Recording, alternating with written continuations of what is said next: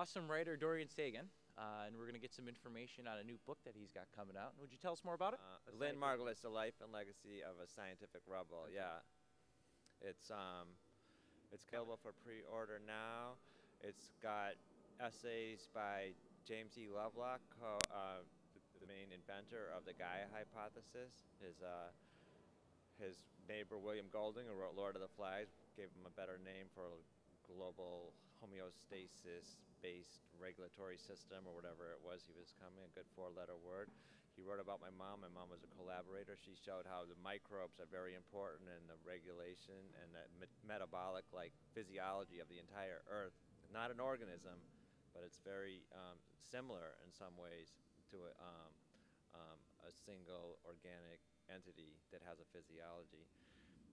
There's essays by her students, by people who work with her on the endosymbiotic theory of cells coming together in order to make, or not in order to make, but making animal cells from bacteria and archaea, the extremophiles, the thermophiles, these organisms that some people say might have come from outer space because they're so able to resist acids and high temperatures, and they served as a host, and they were invaded by other probably destructive bacteria, but they didn't die, and the two formed partnerships, which were very useful after oxygen started to appear about 2 billion years ago. Are there any specific challenges that you have? Because I know you were saying that in the book it's a collaboration of multiple essays. Yeah. Is there any specific challenges in publishing a book like that?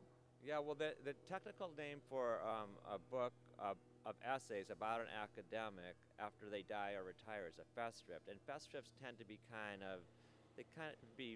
somewhat, I want to say milky, but somewhat weak in a sense, because they just include everything that everybody says about somebody. But we had to pare down, and that was difficult because people really love my mother, but we also had cumulative redundancy. So we wanted it to be an excellent book, and some really good stuff didn't get in because it was either too redundant in terms of other stuff, or it was a little bit.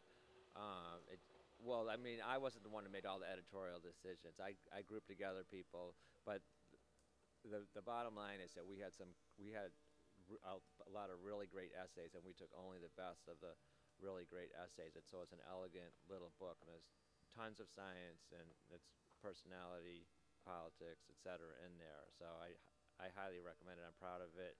A lot of stuff that I wrote didn't get in there, but the best thing that I wrote did, which was my introductory essay called Indomitable Lynn, about my mom and her personality, and how we scattered her ashes at the pond where she used to swim every day in the summer, and where she discovered this freshwater coral-like organism called Pectinatella magnifica that they're now doing an international investigation to see if it's symbiotic, and if they can prove that, they may be able to name this particular species after her. Oh, that would be awesome. Yeah. Now, just another thing, I just wanted to take the time, thank you for giving me your book, Death and Sex, You're and welcome. 3/4 of the way through your sex essay. Are we going to be expecting anything else like this from this book in the new book? Like this book in the Lynn Margulis book? Yeah. Well, Sex evolution, Yeah, there's a lot of there's great. definitely sex and evolution in there, more evolution in sex.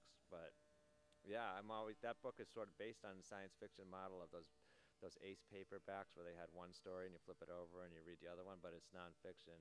And I guess an editor said, if somebody submitted the Bible as a book to a publishing house now, they would reject it because it was too long. They said, if you cut this down to like 40,000 words and give it a catchier title, like instead of the Old Testament, how about Master of Chaos?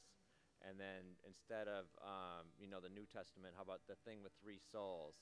And then you'd have something sellable. I'd like to see that. Maybe Robert Crumb could work on that. That's awesome. Well, listen, we're so happy to have you on board as a contributor to our website, alienation.com. And be sure to pre-order his book on Amazon. It comes out next month. Thank you, Jeremy. You're welcome.